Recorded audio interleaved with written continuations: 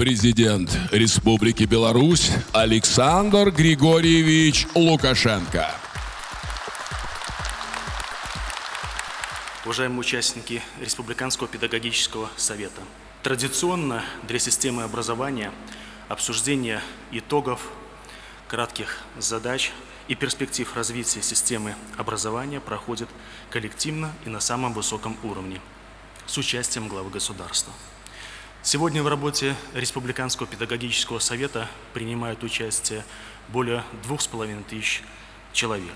Приглашены представители органов государственного управления, облсполкомов, мингорисполкомов, руководители и педагоги учреждений всех образования от столицы до регионов, представители общественности и средств массовой информации. Уважаемый Александр Григорьевич, от имени педагогической общественности разрешите вас поблагодарить за участие в работе педагогического форума.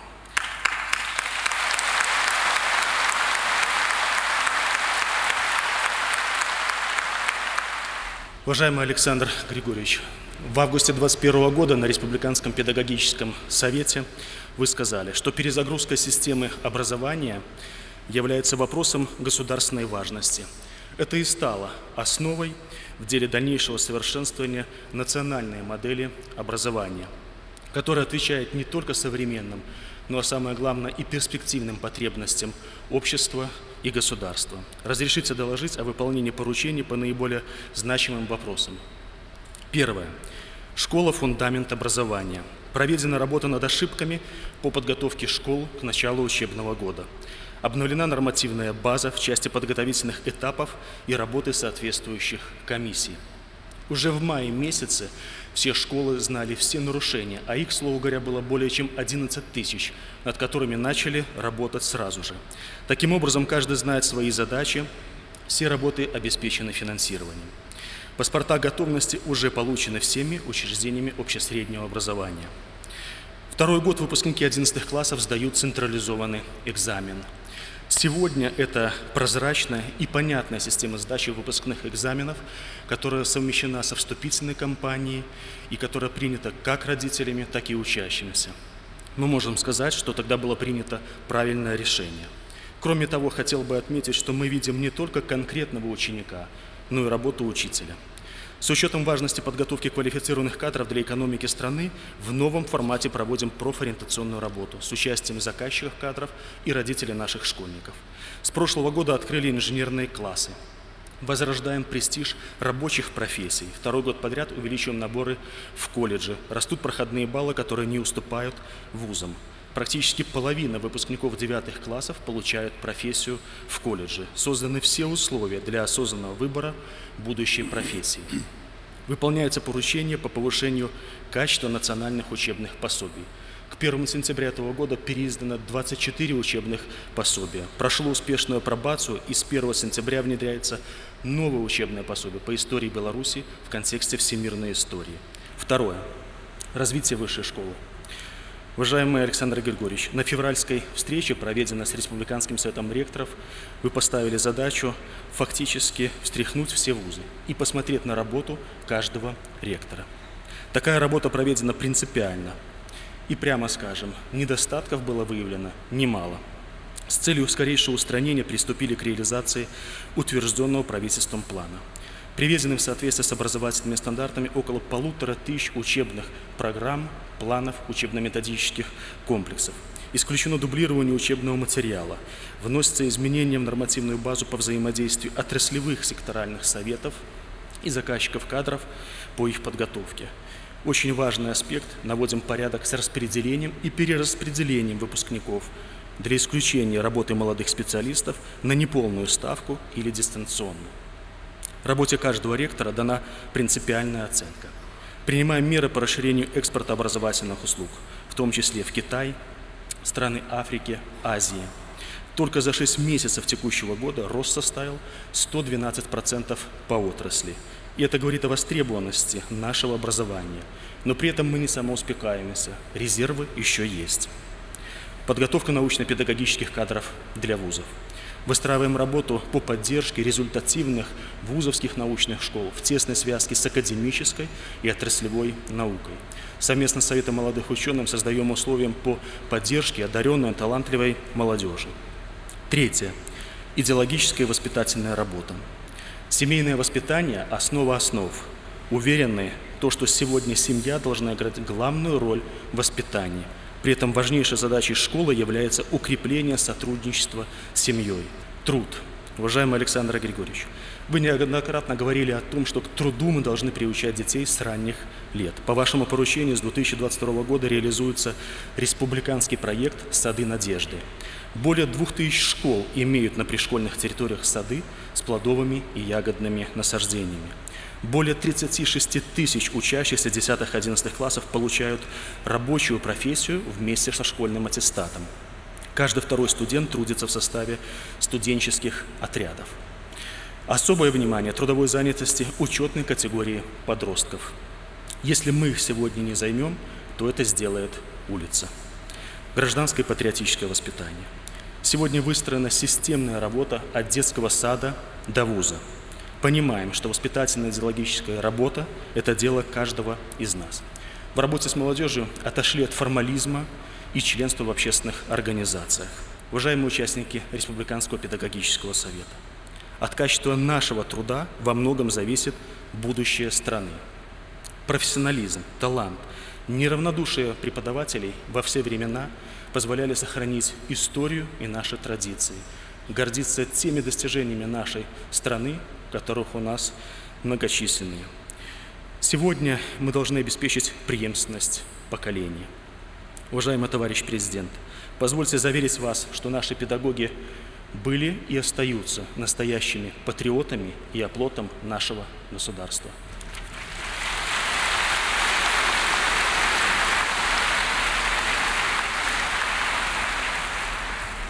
Андрей Иванович, в результате вашего доклада сложилось впечатление, что вообще нет проблем.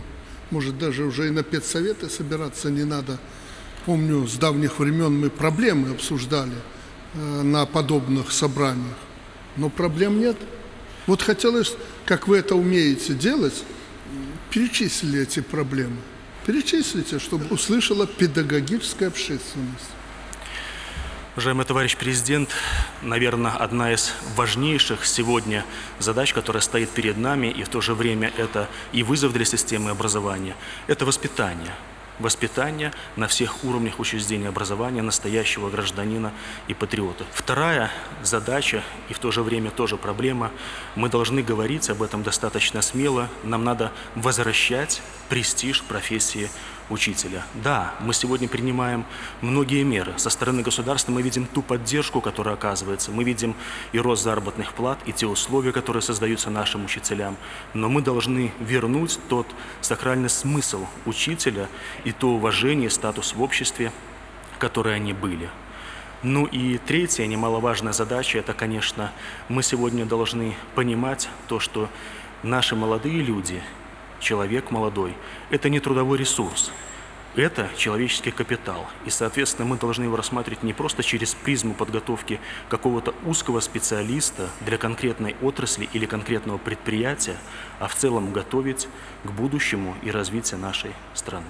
Ну, Андрей Иванович, значит, учителя нет, переборщили с обучением, надо воспитывать.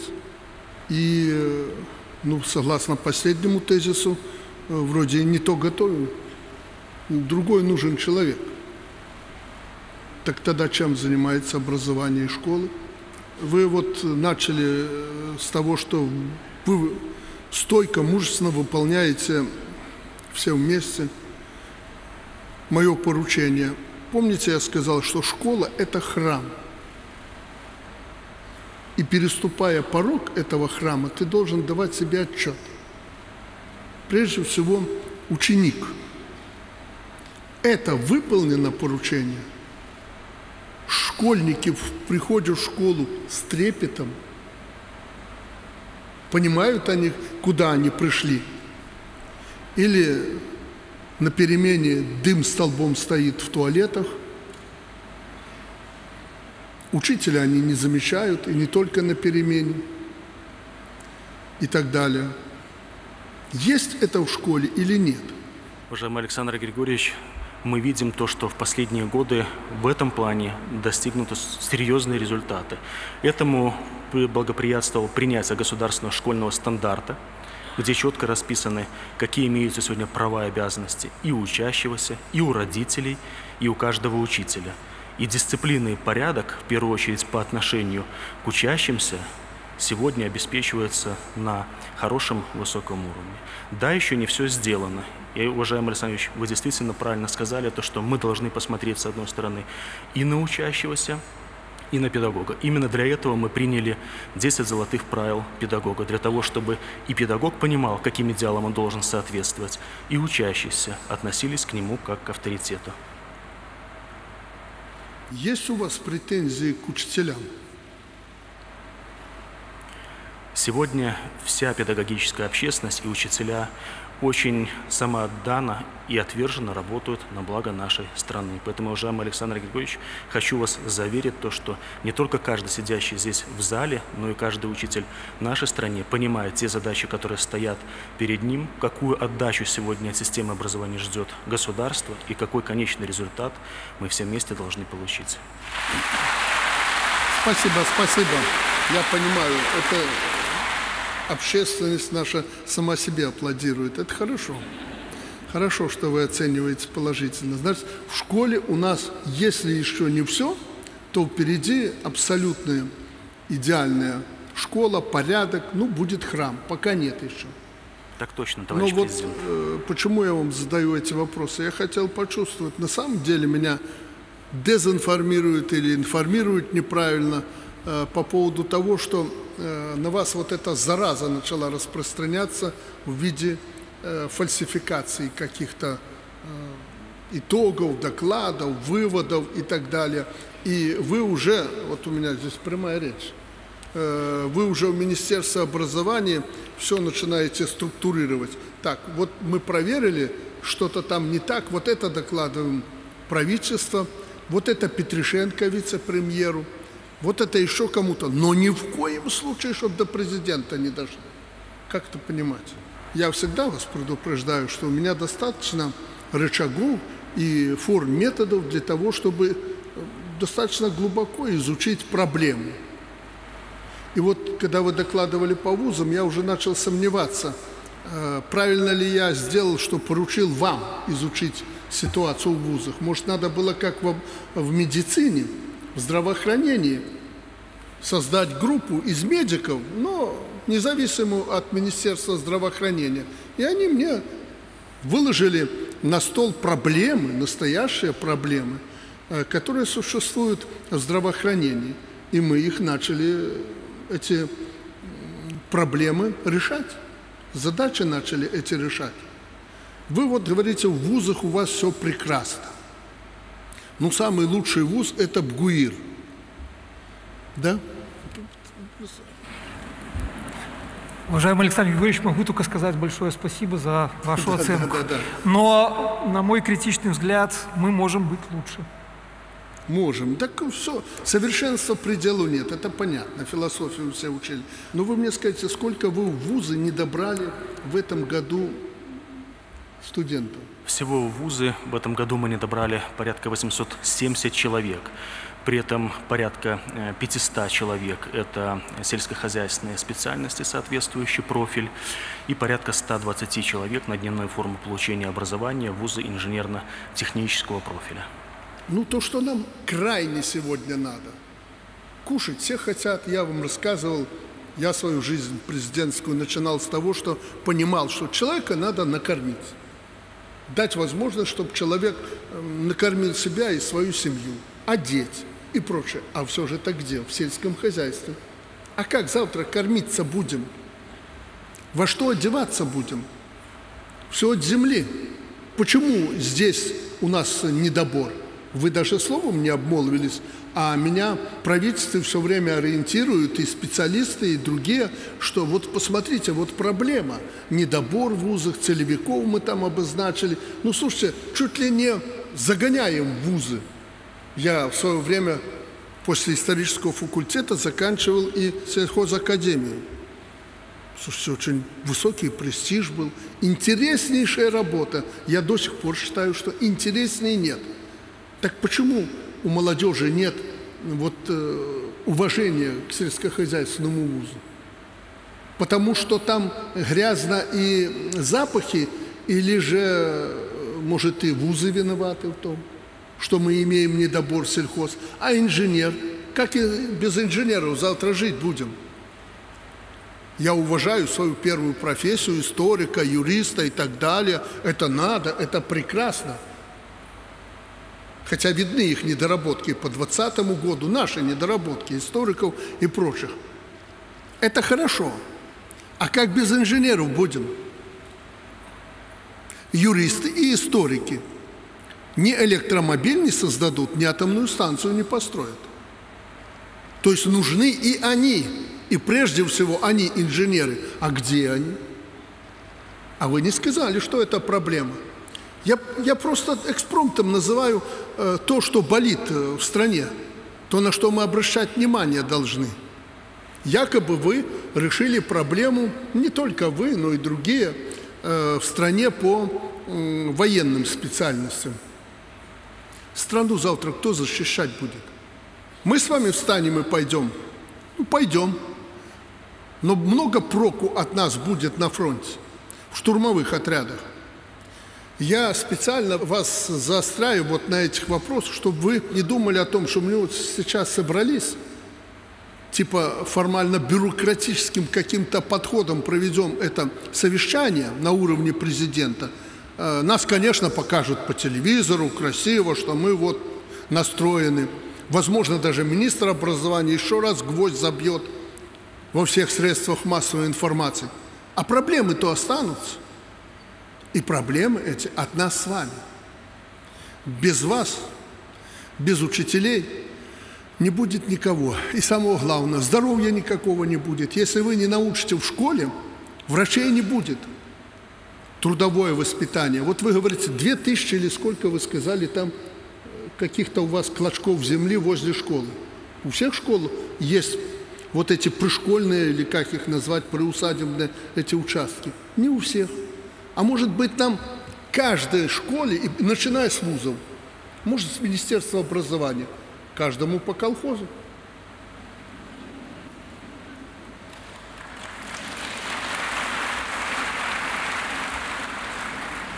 Поверьте, очень серьезный вопрос. Я вижу динамику. Мы достигли небывалых высот. Никто об этом не думал 20 лет тому назад, что мы можем достичь этих высот. Но если мы не увидим, что у нас формируется долгосрочного порядка проблемы, мы рухнем в ту же бездну, в которой были после распада Советского Союза. Мы это должны видеть, и не надо ретушировать, не надо это скрывать. Ну, я полагаю так, что здесь же будут выступать люди от земли, с мест. Они эти проблемы обозначат. Но я прошу вас, как минимум вы меня просто оскорбите, если вы будете выступать и торжественно обещать или докладывать, что все решено. Я с вами вместе живу в этой жизни, в этом обществе, и я вижу, что происходит. И я, как человек более информированный, знаю больше по каждому из направлений, а сфера образования для меня важнейшая. Но я немножко в ней соображаю, что происходит, поскольку по духу ваш человек, учитель, да и сейчас, будучи президентом, 50%, может больше моей работы – это учительство. Я должен видеть, анализировать и учить всю страну. Показывать, вот это надо, вот это, вот это. А иногда у нас, как я правительство упрекал, поставишь задачу, проконтролируешь, не сделано, потом идешь, сам делаешь. И следом за тобой кто-то идет, в хорошем случае. Поэтому мы с вами в одной лодке, и деваться нам некуда. Темнить, врать или приукрашивать ситуацию не надо. Не надо, ситуация вокруг очень сложная. Никогда вокруг Беларуси не было такой сложности, как сейчас. Никогда. И страну надо удержать. И все хотим быть суверенными и независимыми. А как ее удержать? Надо думать всем. и быть готовым к этому. И все начинается с нас, с учителей. При этом я еще один момент хочу заметить. Вы, наверное, помните, я когда-то сказал, когда нас начали душить, Россию и нас заодно, и начали вводить против нас жесточайшие санкции. Я собрал руководителей верхнего уровня, членов правительства, и сказал всем публично, вы это слышали, санкций для нас нет, забудьте. Почему я так сказал? Потому что если бы я начал ныть и говорить санкции, санкции, санкции, то Андрей Иванович вообще бы ничего не делал. Сложил руки, оправдывал свою бездеятельность, ну я его говорю, министры, сверху вниз до вас. А что санкции? Беда. Я это имел в виду, что все забыли, что есть санкции, что надо работать и развивать страну. Прошло время, и все подумали, что и санкций нет. Есть жесточайшие санкции, тяжелейшие времена. Нам приходится не просто произвести мы научились, а продать это. У нас открытая экономика. Мы больше 50%, до 60% мы продаем то, что производим. Для чего продаем? Для того, чтобы жить. Деньги надо заработать. Меньше половины мы потребляем. Открытая экономика. И мы страдаем очень серьезно. Все страны с открытой экономикой очень страдают от этих санкций. Я это говорю к тому, чтобы вы поняли, что мы живем в сложнейшее время. Я не говорю о том, что на юге у нас война идет, что эти бешеные на Западе там готовят против нас. Мы должны это держать в поле зрения. Что нам надо в этой ситуации страну, махину эту, вся маленькая Беларусь, она не такая маленькая, когда занимаешься ею в целом. Вот эту всю экономику, эту махину надо развернуть с запада на восток. Надо обеспечить, чтобы тебя приняли на Востоке. Слава Богу, у нас это получается. Но это тяжелейшая работа. Я хочу, чтобы вы понимали, что страна живет в очень тяжелый период. Вопрос или-или. Нам сейчас советуют, подкидывают со стороны, слушай, на меня все это выливается. Давайте вот тут отступить, там освободить, начиная отсюда и заканчивая. Да плюнь ты на эту Россию, да отвернись ты от этой России. Давай будешь вот воевать с Украиной против России. Открой границы, мы войска НАТО под Смоленск заведем. Доходит и до этого. Мне сегодня вносят предложения со всех сторон, которые мы принять не можем на 99%. Поэтому я хочу, чтобы вы поняли, в какой мы обстановке, в какой ситуации живем. Это все, что я вам могу сказать. И столько же я сказать просто сегодня не могу. Не потому, что я что-то скрываю, я не хочу, чтобы вы излишне напрягались. Все остальные вопросы – это мои вопросы, я часто говорю. Сделайте свое дело, а я буду делать свое дело вместе со своими коллегами в правительстве, высшими должностными лицами. Поэтому я хочу от вас услышать правду, я хочу почувствовать нерв нашего учительства с учетом той обстановки, которая сегодня складывается. Уважаемый Александр Григорьевич, у нас есть записавшиеся в прениях. Слово для выступления предоставляется Самотыга Юлия Владимировна, директор Лошадинской гимназии Борисовского района. Пожалуйста. Уважаемый Александр Григорьевич, члены президиума, присутствующие. Я директор сельского учреждения образования, в котором на сегодняшний день обучается 354 учащихся. Да, сегодня наше учреждение успешно развивается, учит, воспитывает и выпускает во взрослую жизнь состоявшихся граждан своей страны. В учреждении работает 40 педагогов, среди которых, заметьте, треть – это наши выпускники. Особая гордость коллектива – это учителя-методисты, авторы учебников, рецензенты учебников, лауреаты конкурсов профессионального мастерства. Казалось бы, в чем секрет успешности учреждения? Я думаю, ответ очевиден для каждого руководителя. В создании той современной образовательной среды, которая способствует повышению качества обучения и воспитания. Согласитесь, этот параметр достаточно важен. а в этом году, который объявлен годом качества, особенно. На предыдущем педагогическом совете в 2021 году в своем выступлении вы, уважаемый Александр Григорьевич, отметили, что мы научились учить, поставив учителям страны 10 баллов.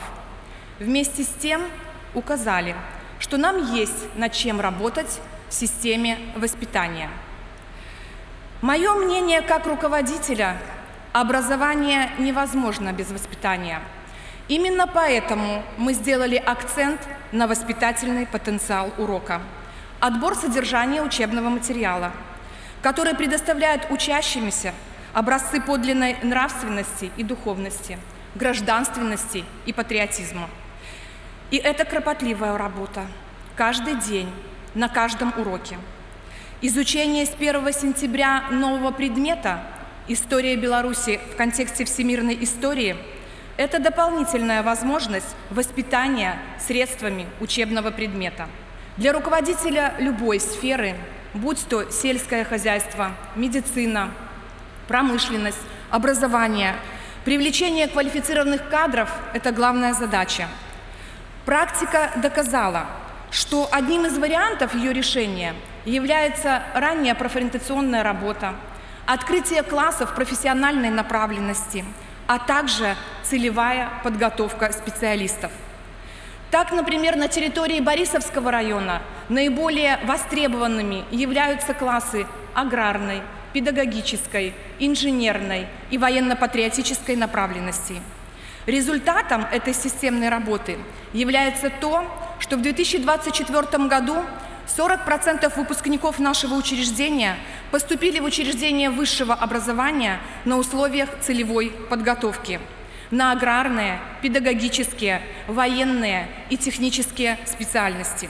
Уважаемый Александр Григорьевич, мы сегодня уже говорили о том, что повышение престижа рабочих профессий и привлечение молодежи в наши колледжи является одной из ключевых задач для системы образования. Слово для выступления предоставляется Инессе Леонидовне Кузьминой, директору Минского государственного колледжа инновационных строительных технологий имени Жижеля. Пожалуйста. Уважаемый Александр Григорьевич, уважаемые участники педагогического форума. Фундаментом всей системы профессионального образования является формирование объемов и структуры подготовки кадров, где ключевым аспектом выступает точный и достоверный прогноз. Поэтому колледжам крайне важно наладить тесное взаимодействие с заказчиками кадров, организациями различных секторов экономики. Наш колледж успешно реализует этот подход с 16 крупнейшими базовыми предприятиями Минска, которые гарантированно обеспечивают выпускников первыми рабочими местами. Современное производство автоматизировано и высокотехнологично. Поэтому мы своих учащихся ориентируем на то, что профессия рабочего – это не однообразный физический труд, а еще и интеллектуальный, требующий владения новыми компетенциями, в том числе и цифровыми. Уважаемые участники педагогического совета, колледжи сталкиваются с рядом серьезных проблем, которые требуют внимания и решения. Например, вопрос престижа рабочих профессий у нашей молодежи. Мы разрушаем эти стереотипы и доказываем, что учащиеся, которые в школах показывают невысокий уровень результатов обучения, могут быть вполне успешны в профессии. Чтобы сформировать и популяризировать образ человека рабочей профессии, мы постоянно проводим разнообразные профориентационные мероприятия, включаемся в раннюю профориентацию. Предлагаем активно на государственном уровне продолжить формирование в обществе имиджа человека труда. Этому могут способствовать, на наш взгляд, внимание популярных блогеров, наличие достоверной актуальной информации об условиях труда и перспективах развития профильного сектора экономики Республики Беларусь. Кроме того, для учащихся и педагогов колледжей станет знаковым возвращение на государственном уровне Дня профессионально-технического и среднеспециального образования. Это, на наш взгляд, еще один широкий шаг к повышению престижа профессионального образования в нашей стране. И еще немаловажная проблема – не всегда колледжи успевают за стремительным процессом обновления технологий и оборудования в реальном секторе. Сама система образования с ней не справится. Поэтому предлагаю при создании новых или модернизации существующих крупных предприятий в обязательном порядке предусмотреть организацию учебного участка или цеха на предприятии, либо закупку учебного оборудования для партнерского колледжа. Уважаемые коллеги, совершенствование системы подготовки рабочих и специалистов – это непрерывный процесс, требующий постоянного внимания и усилий.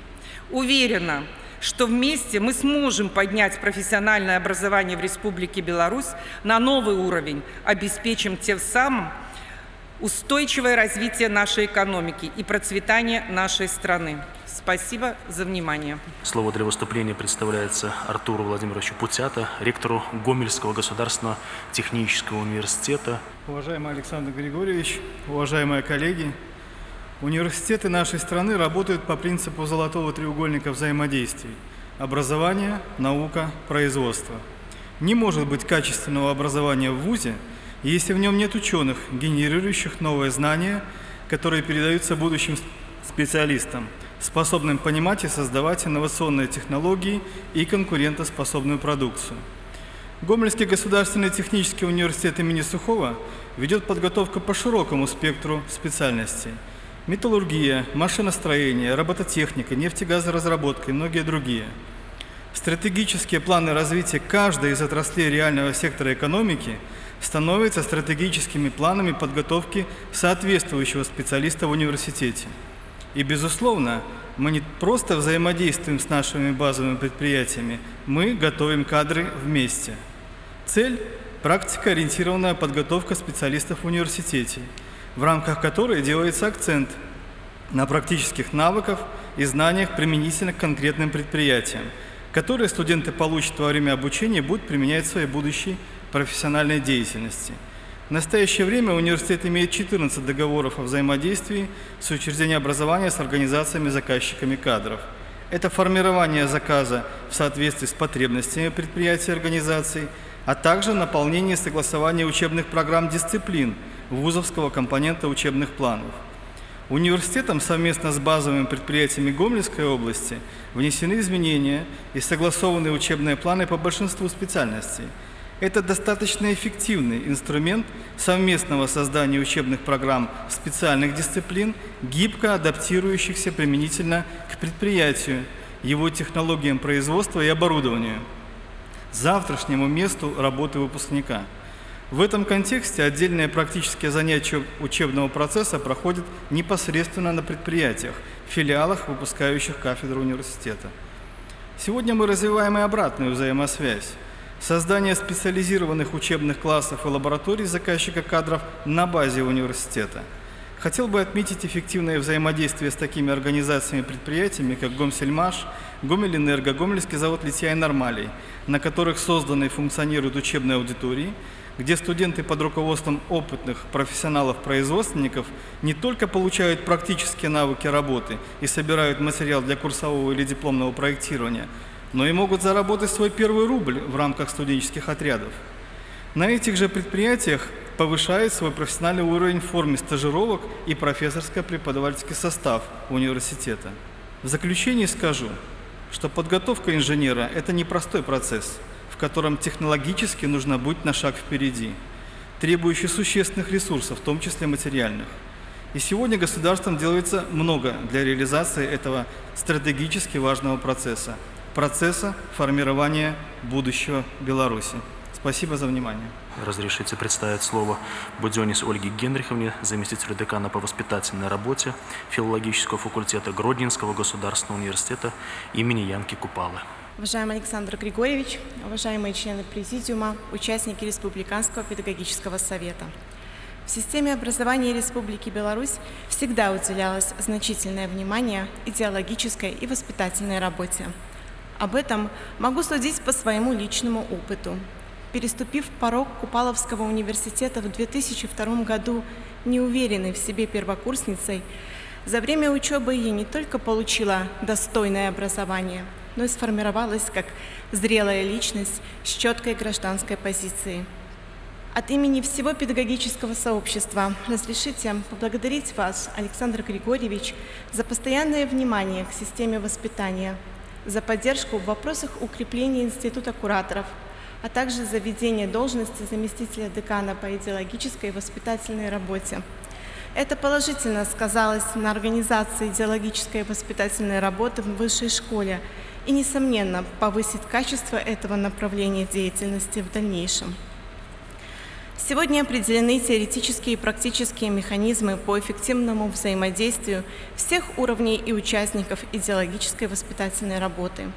В индивидуальных планах преподавателей раздел «Воспитание средствами учебных дисциплин» ставит задачу формирования у студентов гордости за свою страну, гражданственности и патриотизма посредством содержания учебного материала, форм и методов, используемых в образовательном процессе. При проведении занятий по английскому языку использую материалы произведений классиков белорусской литературы Янки Купала и Якуба Колоса. Дальнейшую задачу вижу в совершенствовании качества разработанного материала. Преподаватели всегда тесно взаимодействуют со студентами. Мы видим, что молодежь много времени проводит в интернете, однако общение в виртуальном мире не может заменить живой диалог со сверстниками и преподавателями. Подготовка и участие в общеуниверситетских мероприятиях объединяет всех. В нашем университете для продуктивного взаимодействия между преподавателями, студентами и школьниками созданы и работают школы просвещения патриотической, гражданско-правовой, экономической, информационной направленности.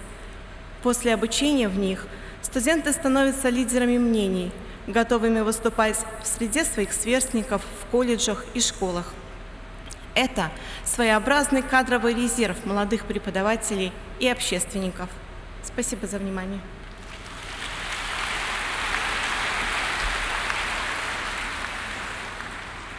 Уважаемые участники нашего совета, я очень не люблю формализма и бюрократизма в работе. И оценивая нашу сегодняшнюю встречу, я все-таки думаю о том, а какой результат будет от того, что мы с вами в таком составе собрались. Ведь здесь элита нашего педагогического общества. Как я уже сказал, здесь лучшее. Так будет ли эффект от нашего общения? И думаю о том, что, наверное, важно, о чем мы здесь говорим, для того и собрались.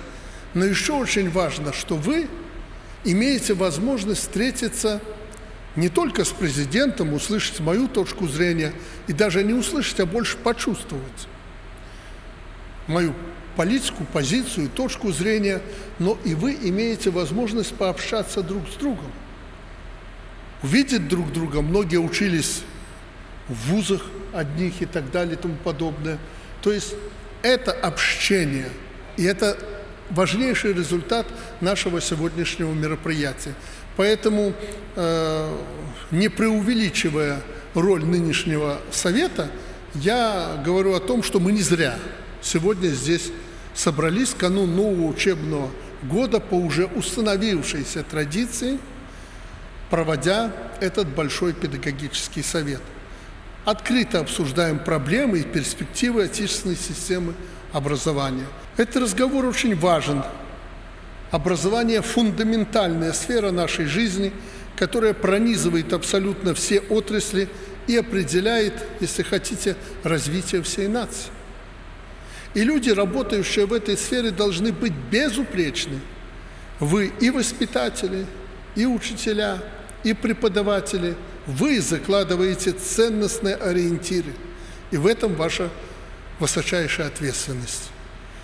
Кто, если не вы, должен формировать у детей правильное восприятие мира, понимание всех процессов, происходящих в обществе и государстве?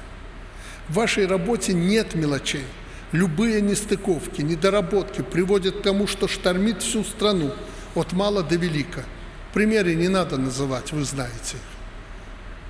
Вы помните, какой негативный резонанс в обществе вызвала в прошлом году история с подсчетами баллов за централизованный экзамен? не знаю, правильно меня или нет, но информируют о том, что вы это еще не изжили до конца. Но это мы изучим в ближайшее время. То есть все должно быть честно, прозрачно.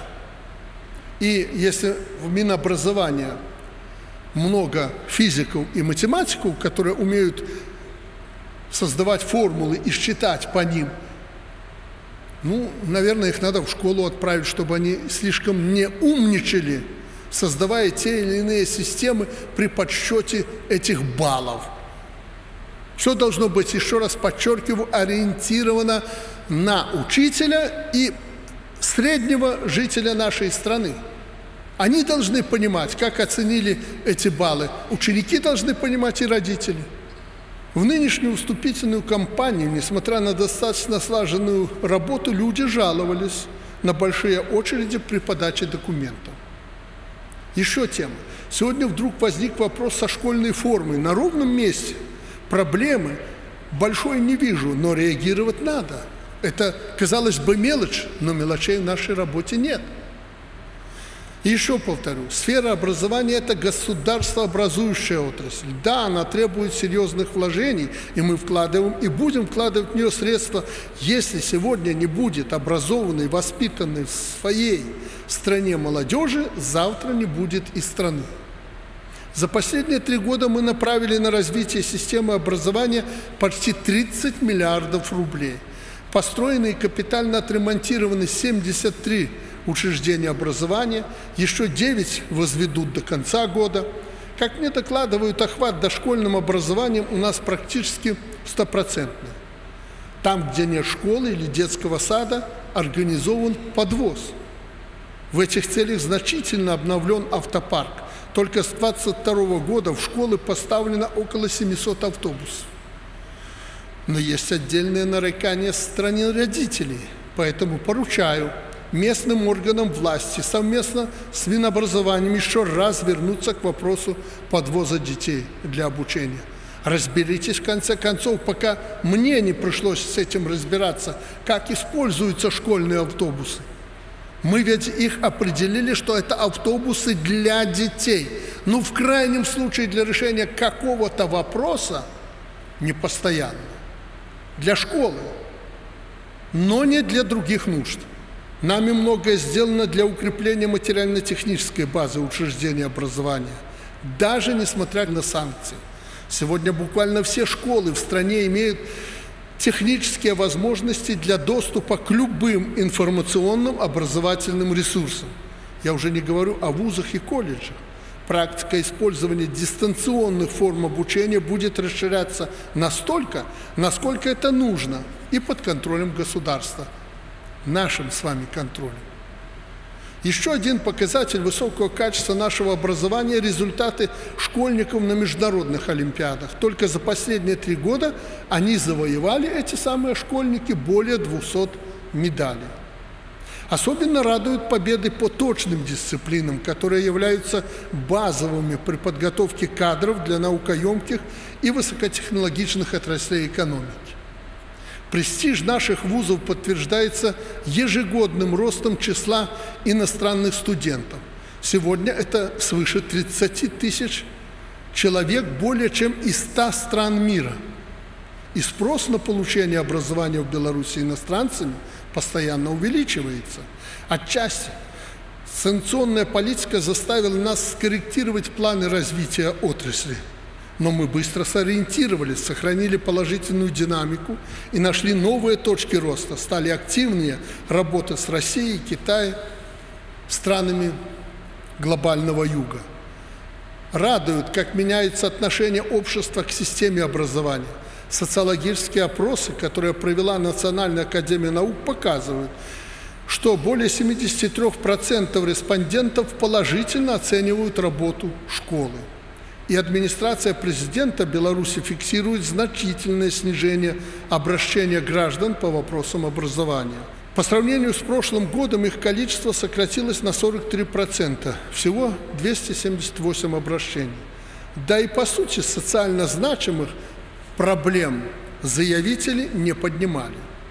Неудивительно, что на нас нарастает давление извне. Все попытки дискредитировать белорусскую систему образования мы видим, но у меня возникает только один вопрос при этом.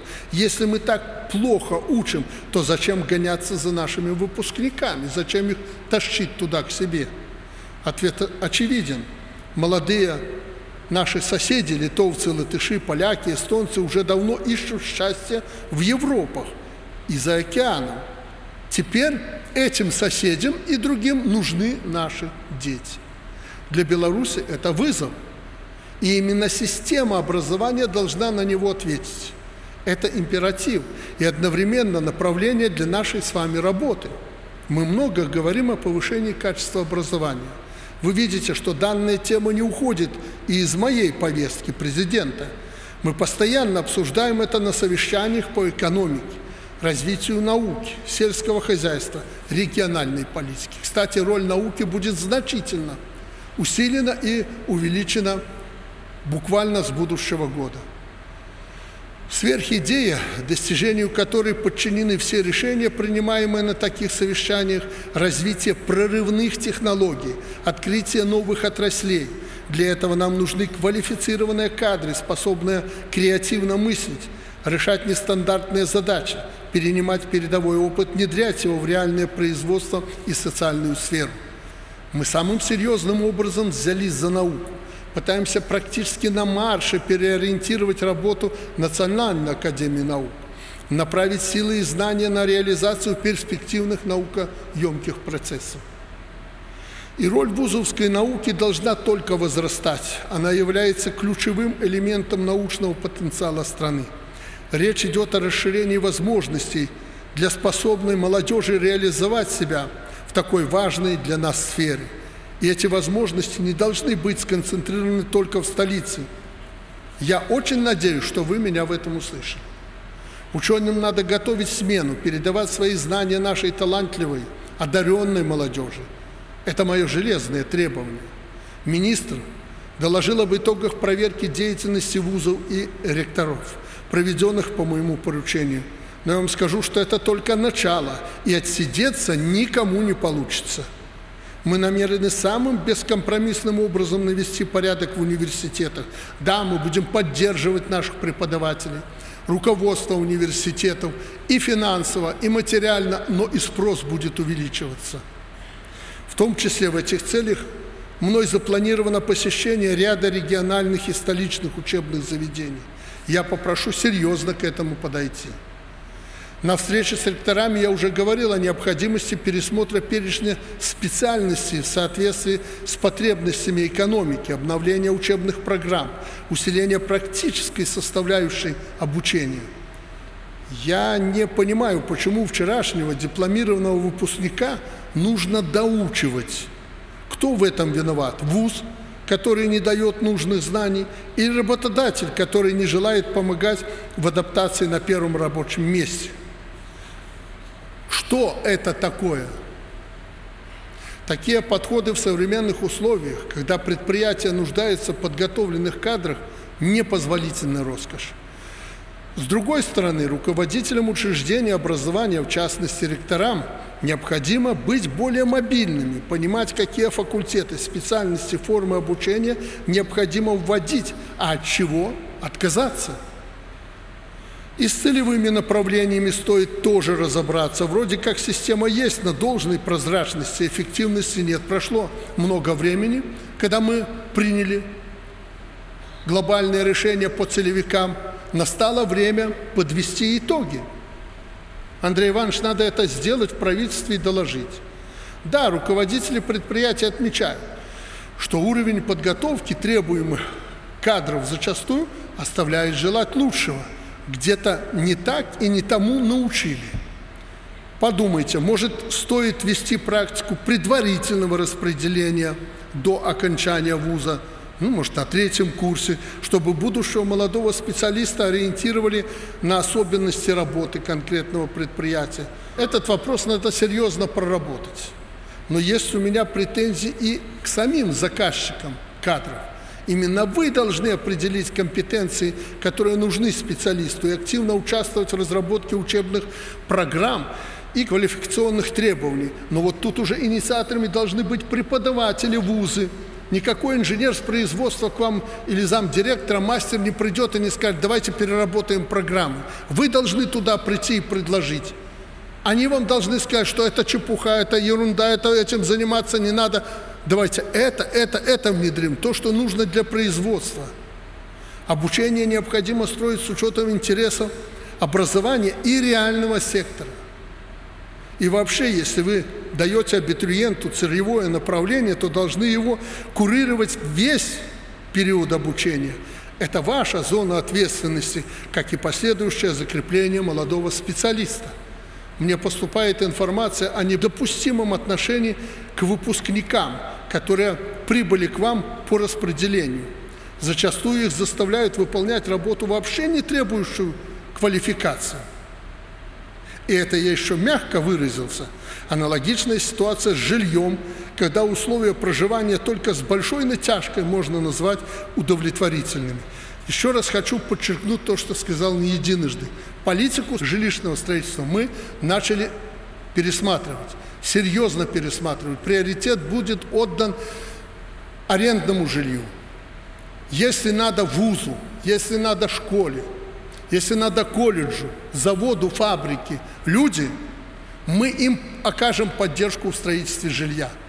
Они должны иметь возможность предложить тем людям, которые хотят у них работать, в том числе и жилье. Я уже не говорю о нормальной заработной плате. И после этого отдельные руководители предприятий каждые 2 года после этого распределения и так далее просят нового специалиста взамен отработавшего по распределению. Это абсолютно недопустимо. Поручаю облисполкому, Минскому горисполкому, правительству еще раз вернуться к данному вопросу. Надо более активно продвигать связку колледж-вуз, идти дальше по этому пути.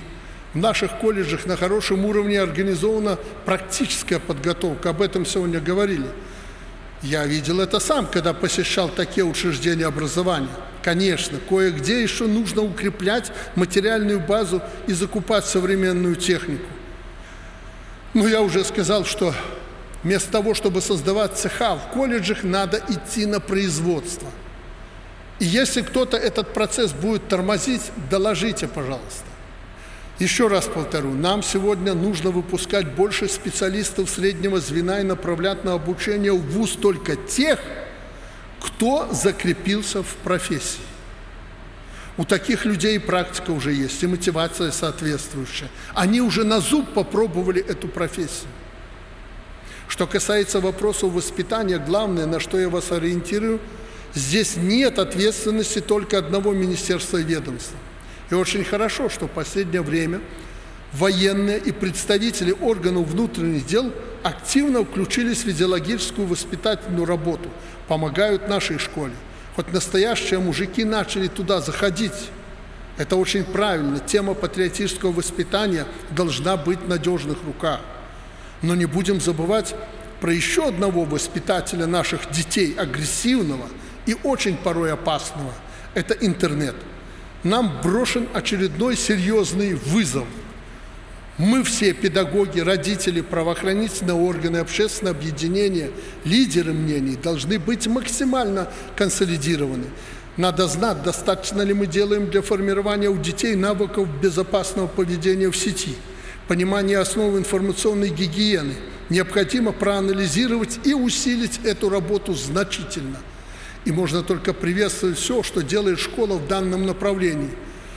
Экскурсии, поисковая работа, военно-патриотические клубы, классы – это отвлекает ребенка от ненужной интернет-среды, показывает, насколько интересной может быть реальная жизнь, а не виртуальная, какие возможности открыты для реализации каждого. Мы эту внеклассную работу видим, она очень важна, требует много времени, однако непозволительно, если при этом учитель задавлен бессмысленной бюрократической писаниной, которую потом никто не читает. Просто стыдно про это говорить, про эту бюрократическую писанину. Я думаю, Андрей Иванович, вы после этого разговора примете радикальное решение. Учитель не должен заниматься каким-то барахлом, он не должен писать какие-то отчеты, которые не нужны. Есть материалы, которые учитель должен представить. Но есть вопросы, которые только вы можете проанализировать и подсказать. Это животрепещущие темы. И только по этим темам можно просить и требовать от учителя подключиться. Я больше на эту тему разговоров слышать не должен. Примите лично решение. Стоит обратить внимание более пристальное на советский опыт трудового воспитания, адаптировать его к сегодняшним реалиям. Не будете заниматься трудовым образованием, воспитанием детей в школе, наполовину ваша эффективность на уроках пропадет. Подумайте, как нам возродить трудовую практику для школьников. Пусть они увидят, насколько сегодня шагнула вперед сфера реального производства, обновленного на современных технологиях. Пусть посмотрят на специалистов, которые там работают, пообщаются с ними, познакомятся с условиями труда, современной техникой, оборудованием, на котором они работают. Это будет самая лучшая профориентация. Мое отношение к физкультуре и здоровому образу жизни вы хорошо знаете. Меня крайне возмущает, что в отдельных школах уроки физкультуры стали фактически необязательными. Да и в вузах тоже. Хочешь, приходи на занятия, хочешь, нет. Так какая тогда у молодежи будет мотивация заниматься спортом? Здесь надо навести самый серьезный порядок, потому что физкультура и спорт – это прежде всего здоровье наших детей, а еще дисциплина и воспитание характера, что всегда в жизни пригодится. Уважаемые участники педсовета, учитель был и остается опорой государства. Известно, с каким уважением я отношусь к вашему труду. Вопросы социальной поддержки учителей, укрепления положительного имиджа педагога и школы – приоритетнейшее направление нашей политики. Работа в этой сфере будет продолжена. К 2025 году мы выровняем заработную плату работников образования со средней по стране. Мы начали возводить дома для учителей. В Минском районе на днях вручат ключи жильцам первого такого дома. Планируется аналогичное строительство в Брестской области. Может, нам стоит подумать о целевой программе строительства жилья для работников всей социальной сферы и во всех регионах. Подумаем, сделаем выводы. Что еще хотел сказать? Сегодня в школы приходят дети новой технологической эпохи. Те, кто с пеленок держит в руках этот несчастный гаджет. Это данность. И вы еще вчера должны были подумать, с какими методиками, программами, с каким букварем будете входить в класс к таким ученикам. И не стоит забывать, что настоящий учитель должен уметь работать не только с детьми, но и с их родителями. Да, родители тоже другие. Или самоустранившиеся, или излишне требовательными являются. Хотят, чтобы школа сделала из их чада новых Эйнштейнов. Но авторитетный педагог сумеет сделать их всех союзниками в образовательном процессе. Ну, по крайней мере, это ваш крест. Сегодня перед отечественной системой образования, как перед всей страной, стоят самые серьезные задачи. И то, как они будут решены, зависит буквально от каждого из нас. Но у меня нет сомнений, что мы с ними справимся. И в заключение, перед этим советом, совещанием, я поручил руководству страны, которые имеют отношение к образованию, чтобы они помогли мне сформировать основные требования к системе образования и основные стратегические задачи, которые перед нами будут стоять в ближайшее время. Еще раз хочу повторить, мы реформировали образование много лет подряд. Потеряли уже счет реформ, запутали людей. Существенных изменений, как я уже и обещал, в системе образования больше не будет. Мы не можем каждый год окунать педагогическую общественность, власть самих себя в реформирование, переналадку, слом и строительство нового в системе образования. Не будем делать, потому что уже немало сделано. Надо остановиться, поработать, сделать соответствующие выводы на том, что мы с вами создали. Там, где нужна будет дошлифовка, мы это сделаем. Дошлифовка всегда нужна будет. Все узкие места мы видим. Прежде чем прийти на педсовет, я изучил огромные массивы информации, начиная от обращений граждан, данных социологических исследований, заканчивая аналитическими материалами контролирующих органов. Поэтому обозначу ключевые направления, по которым будем проводить эту донастройку. Ну, то, о чем я сказал. Вот как видят генералы от образования дальнейшие пути донастройки. Первое. Престиж профессии. Абсолютно правильно, беспрестижно, без подъема авторитета учителя, руководства школы, нечего говорить об эффективности образования. Учитель должен быть больше, чем святым человеком в школе. Поэтому надо сделать максимум в этом плане. И прежде всего вы должны это сделать. Вы должны этого захотеть. А мы должны оказать всяческую поддержку. Учитель – это человек президента, поэтому 50% вашей нагрузки – это моя нагрузка. Все, что касается темы неблагополучных семей, условий жизни, социально уязвимых детей, профилактической, организационной работы, бросить учителя один на один с этими вопросами мы никому не позволим. Никуда не годится, чтобы прокуроры и госконтроль чаще ходят по отдельным школам, чем начальники от образования. Конечно, престиж любой профессии предполагает достойный заработок. По зарплатам мы впервые в истории приблизились к средней по стране. Никогда такого не было. Здесь арифметика проста. Вы готовите конкурентоспособных специалистов, экономика растет, растут и ваши доходы. Второе. Патриотизм. Фундамент образования. Сделано немало. Мы можем говорить о конкретных результатах, фиксируем высокие конкурсы на военные специальности, видим, как растет интерес молодежи к поисковой работе, студотрядовскому движению, как снижается число выпускников школ, уезжающих учиться за границу. Работу надо продолжать. И надо помнить, патриота может воспитать, как я говорил, только патриот. Третье. Таланты должны оставаться в нашей стране. Работу со способными детьми в школах и вузах необходимо усилить. Цель одна – они должны жить и работать в своей стране. В Беларуси в следующей пятилетке создадим образовательный хаб мирового образца, не хуже Гарварда. Например, на базе одного из факультетов в БГУ построим самый современный кампус и организуем по полному фабричному циклу высшую школу, ну, по какой-то специальности, по другим направлениям и так далее. Четвертое. Профессии будущего.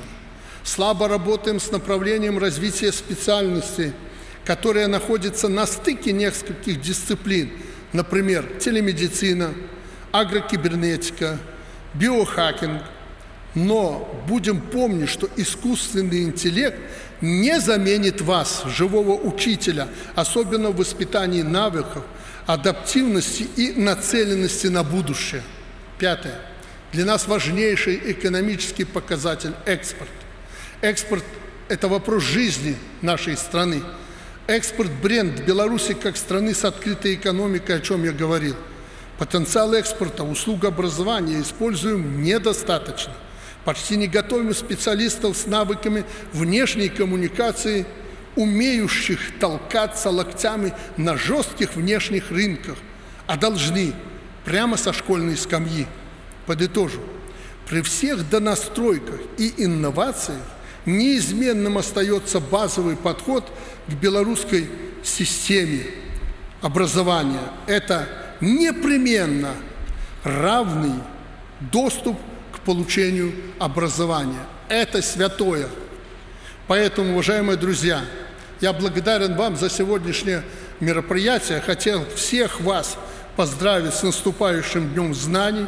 Желаю вам крепкого здоровья, счастья, благополучия, оптимизма и самое главное, что у вас всегда было и чему мы всегда у вас учились, неиссякаемой творческой энергии. Благодарю вас за внимание.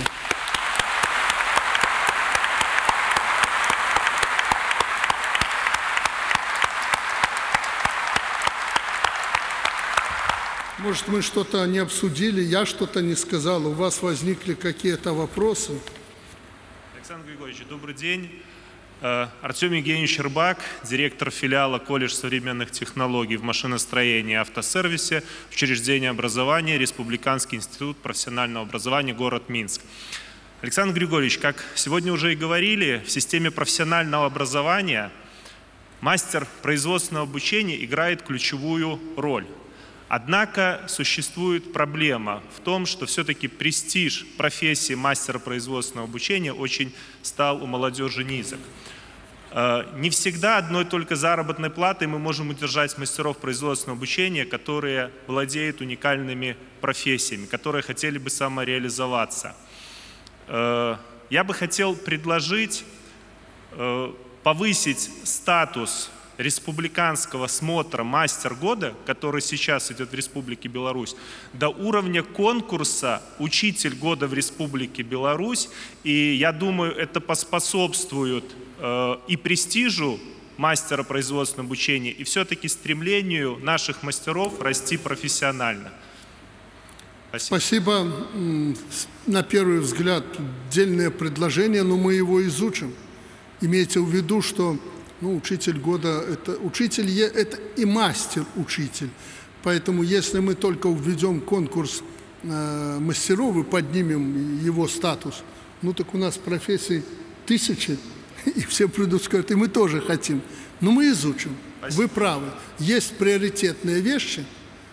Это один из приоритетов. Коль у нас не хватает рабочих специальностей и особенно мастеров, может быть, этот шаг надо сделать. Но мы изучим и дадим вам, и не только вам, публично озвучим ответ на эту тему. Спасибо большое. Урбан Светлана Владимировна, учитель русского языка и литературы средней школы номер 3 города Дятлова имени Иосифа Юрьевича Филидовича.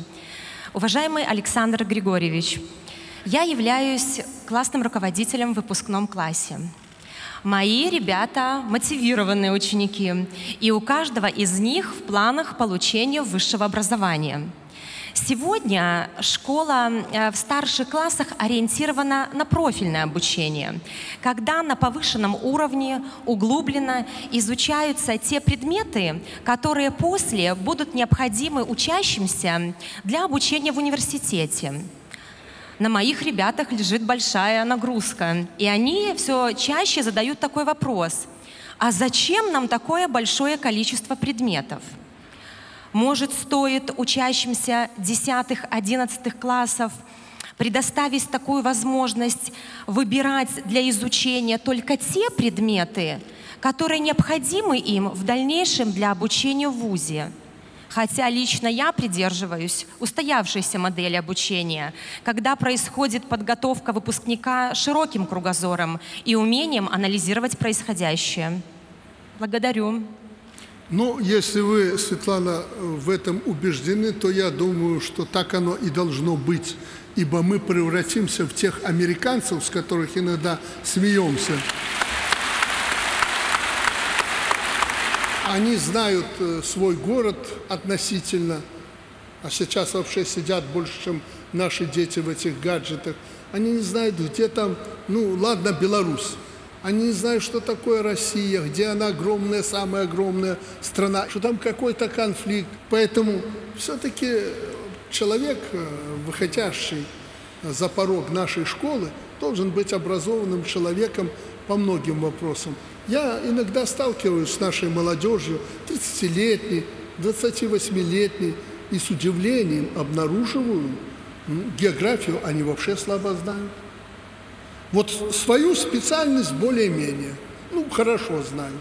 Все остальное их не касается. Историю они слабо знают. И это люди, с которыми я общался, закончившие школу с отличием. Поэтому вы абсолютно правы. Образованным должен быть человек по-настоящему.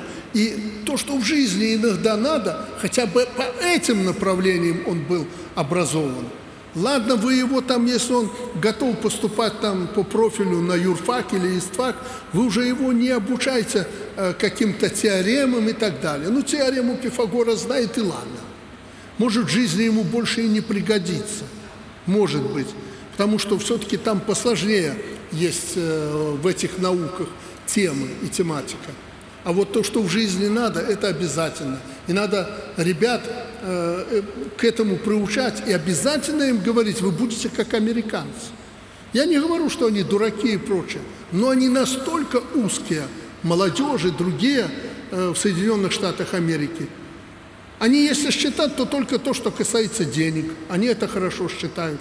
Все остальное они считают и считать не умеют. Пандемия очень обнажила в американском обществе эти недостатки общего образования. Поэтому, знаете, вы вот этот вопрос задали. Я вообще его первый раз слышу. Я думал, у нас нет таких проблем. А коли они появились, и вам, Светлана, и другим, особенно классным руководителям, на корню надо это уничтожать. Наша школа должна давать, ну, если уж не такие огромные, обширные познания мира, но достаточно для того, чтобы жить в обществе и общаться с другими. Это моя пока точка зрения.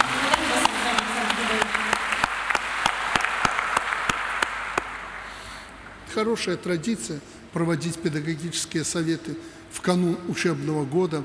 Хорошо, что здесь собрались учителя и преподаватели вузов, директора школ и руководители. Уважаемые друзья, я, может быть, жестковато где-то с вами разговаривал, но я хочу, чтобы вы поняли. Это не потому, что я как-то принизить хочу вас, тут вашу роль и прочее. Я очень надеюсь на вас. Только учитель может провести ту политику внизу, которую я хочу, чтобы она проводилась. Только вы. Поэтому я говорил о том, что вы никого не должны бояться. Вы хозяева в этой стране. Как только дрогнете, все. Завтра готовьте лапти, плетку нам уже подготовили. Поэтому ни в коем случае не отступайте, никого не бойтесь. В вузах, на местах, власть рядом. Если вы обратились с проблемами государства к власти, в райисполком, сельский совет, и они, если не решили вопрос, не проинформировали по вертикали власть, это для них смерти подобно. Ну сейчас же просто. Мы говорим гаджеты, гаджеты, вы взяли этот гаджет, черкнули 2 строчки, завтра президент прочитал. Если кто-то не увидел, еще раз напишите. Мы вас обязательно поддержим. Как никогда важнейший вопрос – удержать страну в руках. Нам никогда наши дети и внуки не простят, если мы обвалим страну и бросим ее. Нам, так случилось, досталась эта независимость. Я когда-то вам говорил много лет назад, независимость очень дорогая штука. Вы все говорили: независимость, незалежность, незалежность. Я вас всегда утихомировал. Подождите, не спешите, подумайте, хотите ли вы этой независимости? Хотим, хотим, хотим. Тогда я вам сказал, очень дорого это стоит. И вы видите, что это недешево. Но это стоит того. Мы должны сохранить эти земли для наших детей. Если мы уже что-то увидели, что-то прожили, я больше, кто-то меньше и так далее, так дети, они ни в чем не виноваты, они тоже хотят жить на своей земле. Мы должны быть интересны только своей стране, и страна нам должна быть интересна. Мы должны быть интересны только своему обществу. Без вас это невозможно, поэтому я осуществляю определенное давление на педагогическую общественность, чтобы выдержать. Наверное, мы уже за эти годы нащупали то, что нам нужно, что нужно для нашей страны. Давайте ее сохраним для наших детей. Это самая главная моя просьба. Для того, чтобы сохранить, будьте жесткими, жестокими, если нужно, в школе, чтобы чувствовали, что учитель святое. А в школу они должны приходить, как в храм. Так давайте заставим, если нужно, ведь половину нужно и заставлять, чтобы они понимали, куда пришли, и чтобы они понимали, что от них требуется, и чтобы они понимали, что завтра это им нужно будет. Будьте сильными, и в этом плане вы всегда получите мою поддержку. Спасибо вам. Уважаемый Александр Григорьевич, все педагогическое сообщество благодарно за вашу поддержку системы образования. Мы очень высоко ценим ваше отеческое отношение к каждому из нас. Разрешите вам вручить учебное пособие по философии, которое вы очень серьезно критиковали. В феврале месяце мы его полностью переработали. Спасибо. И вы не раз подчеркивали о том, что учебник по истории в первую очередь должен быть образцом. Мы постарались первый такой образец сделать. Спасибо. Спасибо большое. Спасибо. Это настоящий подарок. Спасибо. Спасибо. Спасибо. Спасибо. Спасибо вам большое. Не зря пришел. Спасибо большое.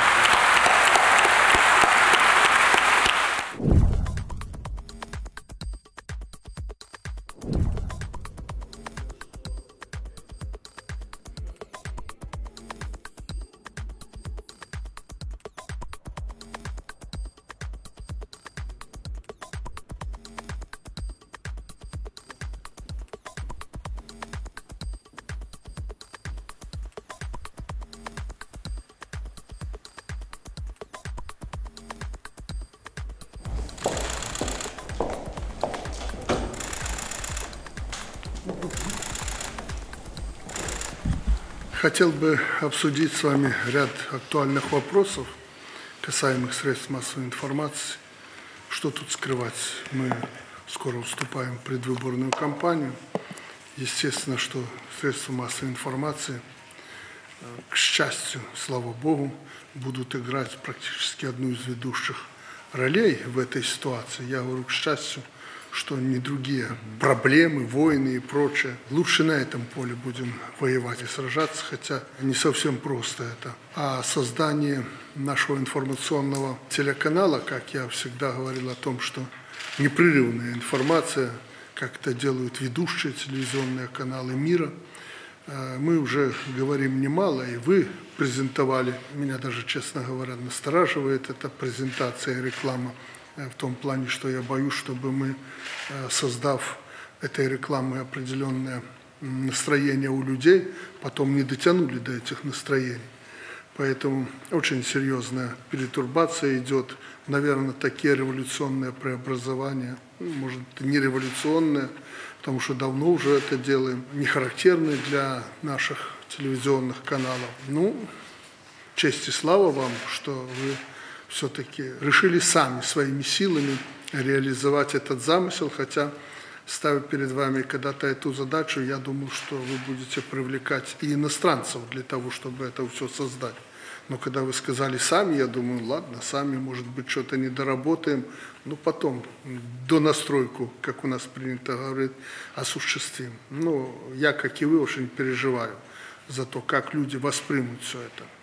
Поэтому об этом много говорили, но я хотел бы услышать то, о чем не говорили, какие есть проблемы в этом плане. Но обязательно сделайте, насколько это сегодня возможно, чтобы это был настоящий белорусский канал, без всякого вранья. У нас хватает тем выгодных для нас. Но они очень выгодны для нас, показать их, как они есть. Любую возьмите проблему, миграционную политику вы освещаете нашу. Ну что нам тут, если, к примеру, брать вот вопросы миграции, нам что тут темнить или где-то там, как некоторые говорят, пропагандисты зараз что-то скажут. Да, пропагандисты будут пропагандировать нашу миграционную политику в том плане, что мы были для Европы открыты в плане миграции. И через нашу границу мышь не могла проползти незаметно. Нас упрекают в том, что мы отошли от той политики. Ну так мы давно об этом сказали. Мы не будем проводить ту миграционную политику, которую мы когда-то проводили. Вы помните договоры о реадмиссии. Они финансировали создание центров на территории Беларуси, возможно, и России. Если от нас люди шли туда, афганцы там и прочее, мы их забирали, размещали в центре и решали, что с ними делать. Ну, лучше не придумаешь. Все было решено. Дальше они изменили свою политику, начали нас душить экономически, политически, информационно. Вы это знаете лучше меня. Почему мы должны их защищать в плане миграционной политики? Это же была их защита. Они их к себе тянули, этих людей, а нам втихую говорили, слушайте, давайте вот вы делаете так, мы вам на это и деньги еще дадим. Отошли от этого. Мы честно, откровенно сказали, мы не будем тоже проводить ту политику, которую проводили. Я образно говорил, что накинув петлю на шею мне там и белорусскому народу, вы хотите, чтобы мы вас защищали, мы это делать не будем. Ну зачем нам что-то приписывать, к примеру, и пропагандировать, и врать? Зачем? Мы покажем истинную политику, то самое по украинскому кризису. Абсолютно понятная, честная политика. Тут я читаю, плохо становится от того, что я читаю эти обзоры мировых средств массовой информации. Да Лукашенко то, да он это, да он завтра отдаст загад, пойдут туди. Никаких загадов, никаких приказов, чтобы идти за пределы нашей страны, не было и не будет. Мы только тогда будем воевать, когда придут к нам с плохими намерениями. Вот и все. Поэтому я просто призываю вас основываться на правде. И пропагандировать будем только нашу белорусскую правду. Мы в удивительном положении оказались в этом плане. Нам не надо ни врать, ничего не придумывать, а другие страны этого не могут. Им надо действительно там, ну вы лучше меня знаете, как там обойти какие-то проблемы, что-то подать в выгодном ключе, мягко скажем. Нам это не надо, нам надо показывать, как оно есть. Я, конечно, благодарен всем вам, что вы берете самые актуальные темы нашей жизни, и меня там порой неплохо показываете. Спасибо, конечно, но нам предстоит в эту предвыборную кампанию показать, чего мы достигли за это время.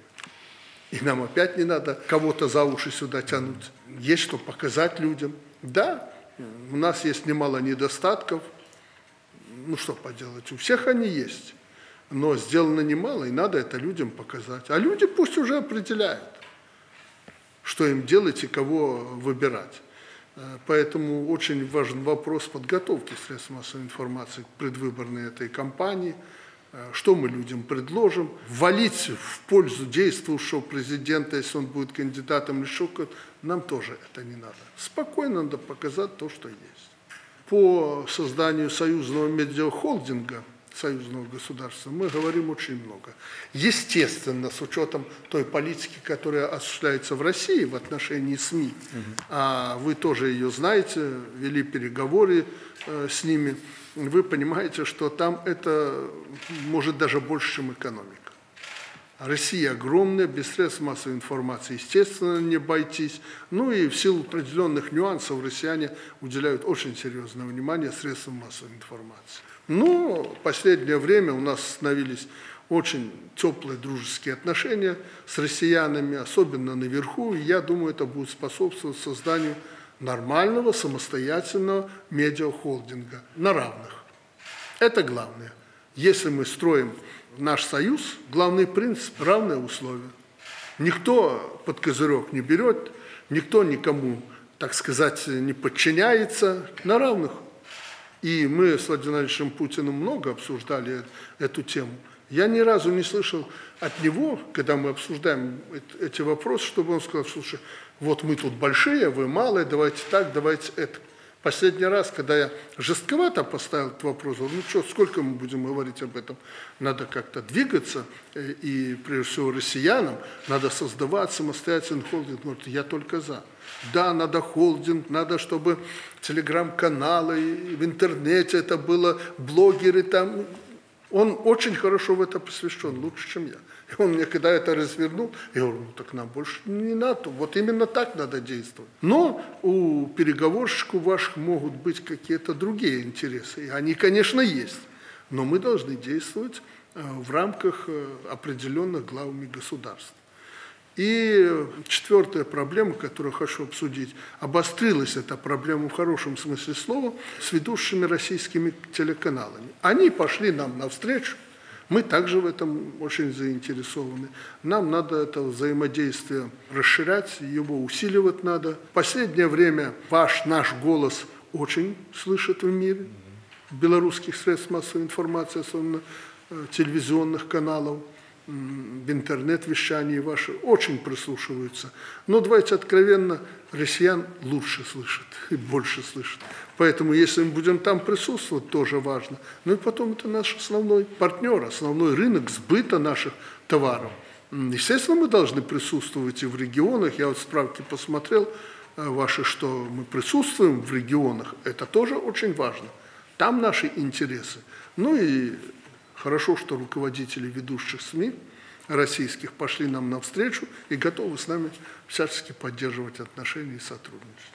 Вот блок вопросов, который я хотел бы с вами обсудить сегодня, если нужно, принять дополнительные решения. Спасибо большое, уважаемый Александр Григорьевич. Во-первых, что нашли время, возможность в таком плотном графике, в такой непростой обстановке по контуру нашей страны встретиться с теми, кто отвечает за реализацию информационной политики в нашей стране.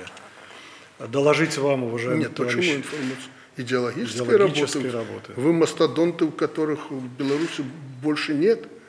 Я вот так посмотрел на вас на экране вчера и подумал, ну вот все собрались, показали народу, кто отвечает за идеологию в стране. Поэтому тут даже больше берите. Совершенно правильно. Мы бы хотели доложить о реализации данных вами поручений. Мы бы хотели рассказать о реализации значимых общественно-политических проектов ведущими средствами массовой информации Республики Беларусь. Мы бы хотели обсудить с вами некоторые вопросы в рамках реализации построения медиахолдинга союзного государства. Здесь мы уже вышли на определенные решения, и, конечно, здесь ваш совет, ваша рекомендация будет нам очень важна в данный период. В первую очередь мы доложили главе государства о выполнении поручений, которые были ранее даны президентом нашей страны по реализации крупных проектов в сфере средств массовой информации, по подготовке к избирательной кампании, по реализации проекта медиакомпании союзного государства. Я думаю, что для вас уже не секрет, состоялась уже публичная презентация нового телеканала, который будет круглосуточный и информационный. Это не только телеканал, это такой кросс-медийный, многосредовой проект. Это и новый интернет-сайт news.by, это и активности в социальных сетях и мессенджерах. В общем, то, чего у нас в стране, к сожалению, до настоящего момента еще не было. Круглосуточного собственного информационного канала в ближайшее время будет реализовано. Проект в высочайшей степени готовности. Уже есть 2 телевизионные студии, аппаратно-студийный блок, идет тракт, идет репетиция тех журналистов и специалистов, которые непосредственно будут участвовать в реализации этого проекта. Ну и, конечно, видеохостинг, видеобел.by. Это наша первая ОТТ-платформа, на которой будут размещаться программы и различные рубрики, и даже внеэфирные активности создателей видеоконтента. Если хотите, это такой достаточно слабый аналог, но это такой первый шаг к созданию белорусского YouTube. Вы видите, что происходит с YouTube и другими ОТТ-сервисами видео по запросу. Мы не можем предугадать, мы не можем знать, как будет эта ситуация развиваться далее, но мы знаем совершенно точно, что белорусский зритель хочет смотреть не только белорусский видео по запросу через персональный компьютер, через мобильный телефон, там, где ему удобно, в то время, когда ему это удобно делать. Поэтому этот проект будет запущен тоже 12 сентября. Там также будет организована, кроме пользовательского видео, возможность просмотра основных белорусских телеканалов в режиме реального времени. Ну и небольшая лента новостей, основных событий от Белта тоже будет на заглавной загрузочной странице этого хостинга. Также мы доложили о других проектах, которые будут подготовлены нашими средствами массовой информации, телеканалами и газетами к новому информационному телевизионному сезону, о проектах, которые будут запущены в ближайшее время, ну и проектах, которые вы уже видите на экранах наших телевизоров и на страницах газет. К избирательной кампании здесь нам нужно рассказывать правду. Нам есть чем гордиться за 30 лет независимой Беларуси, за 30 лет президентства, за тот период, когда была фактически выстроена наша Беларусь в том виде, как мы ее можем сейчас наблюдать. С той точки, когда это была разрушенная постсоветская республика, без экономики, без денег, без средств, даже без зерна на то, чтобы хлеб на следующий день в стране испечь. Все это не лишний раз стоит показать, и не просто показать вместе с интервью, вместе с документальной хроникой, продемонстрировать тем людям, особенно молодым людям, которые тогда не жили, которые не представляют, что такое была Беларусь 90-х, в период распада Советского Союза. Ну и в нескольких словах мы доложили главе государства, президенту Республики Беларусь, председателю Высшего Государственного Совета Союзного государства о реализации проекта медиакомпании союзного государства, медиахолдинга, как мы его называем. Проект тоже в достаточно высокой степени организационной готовности. Подготовлен проект постановления союзного совмина, подготовлен устав автономной некоммерческой организации медиакомпании союзного государства. В высочайшей степени готовности мы подошли к кадровому составу и самой организации, и наблюдательного совета, в который будут входить представители государственных органов Республики Беларусь и Российской Федерации, и посткома союзного государства. В общем, мы получили одобрение и, так сказать, определенные еще поручения от главы государства, готовы приступать к практической реализации данного проекта. Тут, наверное, надо отметить главное, что сегодня происходило. Мы ведь не просто, скажем так, увидели в очередной раз, как глубоко президент погружен в ту сферу, за которую мы отвечаем. У него огромное количество вопросов. Вы сами это видите. Каждый день совершенно разные профильные мероприятия. Но сегодня мы в очередной раз убедились, что в нашей сфере он разбирается очень глубоко. Но чем ценна такая встреча всегда, и почему я не буду скрывать, я в конце сказал, что очень нужно встречаться чаще. Потому что каждый раз, когда ты разговариваешь с президентом вот в таком формате, ты чувствуешь определенный нерв. Вот этот вот нюансы, которые иногда просто трудно передать, но которые считываются. И они очень важны потом для руководства сферой и для, скажем так, грамотной расстановки задач, в том числе и по проектам, по новостям и так далее. Поэтому я единственное, что хочу себе пожелать, наверное, и участникам тем, которые были сегодня, чтобы эти встречи были чаще, потому что они крайне необходимы, особенно в период электоральной кампании, которая нам предстоит.